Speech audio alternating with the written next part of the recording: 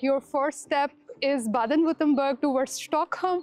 So therefore, a lot of research institutes has attracted me here to pursue my further research in this region.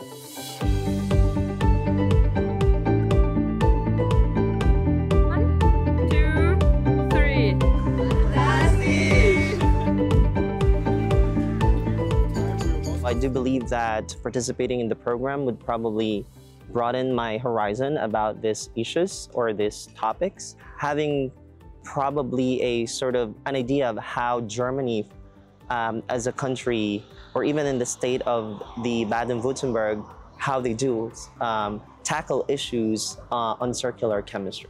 I did apply and I got selected, so it's a wonderful chance to get to know more research institutes and how the research is going on.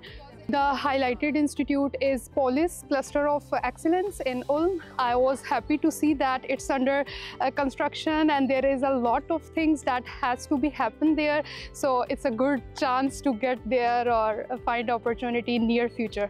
I think it's really nice for living from the point of view of having a life. Also, from the point of view of doing research, it also have enough sources for you to express, to do your career. Yeah, so it's really worth it to explore here in this land. Yeah, it's very meaningful. Not only are you going to learn about the institutions in the LÄND, but you're also going to learn more about the culture, the people. I mean, I've never really traveled a lot in the world, but so far, in terms of sustainability and circular chemistry, this is the best place to be.